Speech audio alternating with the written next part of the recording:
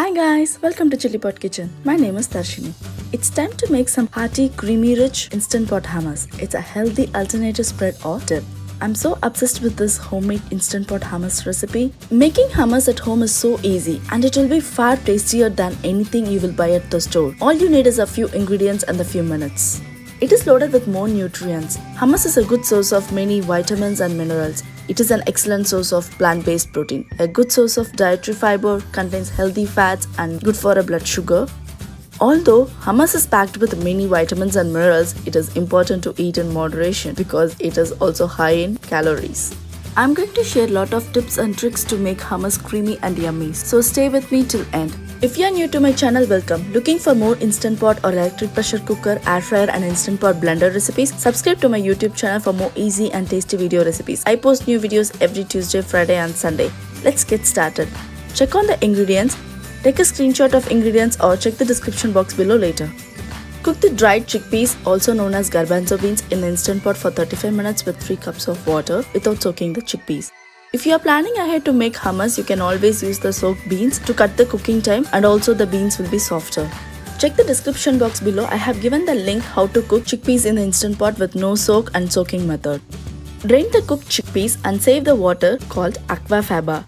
If you want to make hummus extra creamy and smooth, I would recommend you to remove the skin of the chickpeas. In a high-speed blender or food processor, add drained chickpeas. You can also use canned chickpeas for this recipe.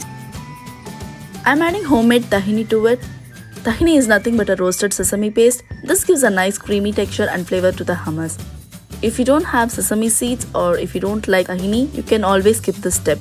I have given the link for how to make tahini at home in description box below. Please do check it because tahini is super expensive in the store. I prefer to make at home and it is super easy and it's cost effective too. Add lemon juice. Use fresh lemon juice. If you are using bottled lemon juice, hummus may taste little bit bitter. Add chickpea water called Aquafaba. If you didn't save the drained water, that's fine. You can always add water. Add 2 garlic cloves. If you like garlic flavor, feel free to add couple more. If you want to make Jain hummus or don't like garlic taste, just omit the garlic. Add extra virgin olive oil. That gives a nice flavor to the hummus.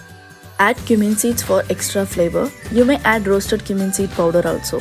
Add salt as per your taste. First blend them over the lowest speed, then increase the speed slowly to high. Blend until desired smoothness. It takes approximately like 1 to 2 minutes, depends on the blender. I'm using an Ace Plus blender. I just selected the smoothie option and walk away. It blends itself. Feel free to add some more water or aquafaba if you find hard to blend or the consistency is too thick. The hummus is done. The texture looks so creamy. You can store this homemade hummus for 3 to 5 days in your refrigerator and up to 6 months in the freezer. Don't defrost it in the microwave, just defrost it in the fridge. When you're plating, make a well kind.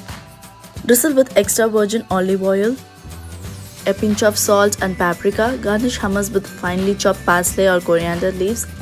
Then serve it with veggies, falafel, chips or as you like. Thanks for watching my video. If you like the video, give a thumbs up. Do try this recipe at your home and give me a feedback in the comment section below. If you are new to my channel, please subscribe and follow me in the Instagram and Facebook. Pin the recipes in the Pinterest. If you have any questions or feedback, write it in the comment section below. I will respond to it as soon as possible. And see you guys in the next video. Bye.